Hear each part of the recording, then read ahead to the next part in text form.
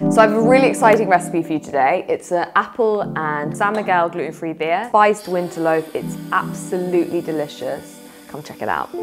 So the first thing we want to do is we want to cream together the ghee and the sugar to make a nice smooth paste. So you can see it's kind of coming together like wet sand. So now we have the sugar and the ghee nicely combined, we're going to be adding all of the wet ingredients into the same bowl.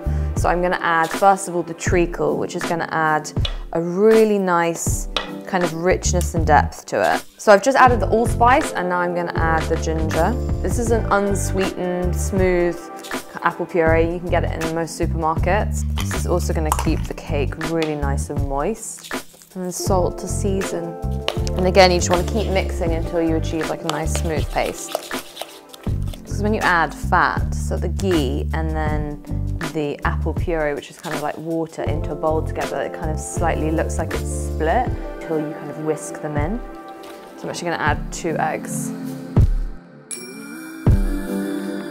So the next things to do, I'm going to add the baking powder into the flour and then just give it a little mix so we get like an even consistency through, and then I'm going to add the flour straight into the wet batter, just bit by bit, and it just mix as I go. So it's starting to become a nice cake batter.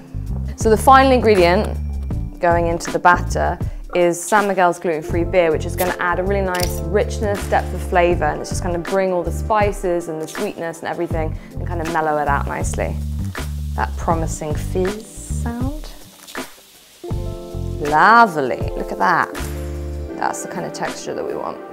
So now it's to bake. So I'm adding my batter into the pre-greased loaf pan that I've lined with baking parchment. And just a little shake, quality control.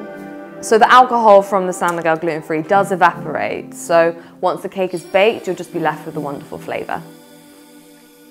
This is going to be the frosting. We have some cream cheese, some kind of nice light brown sugar rather than dark brown, so it's not too rich in flavour, some stemmed ginger, and also some delicious winter spices. So it's literally as simple as adding these ingredients into the bowl, just giving them a mix till combined. Just use the back of the spoon to really bash up the sugar so you get rid of those big bits.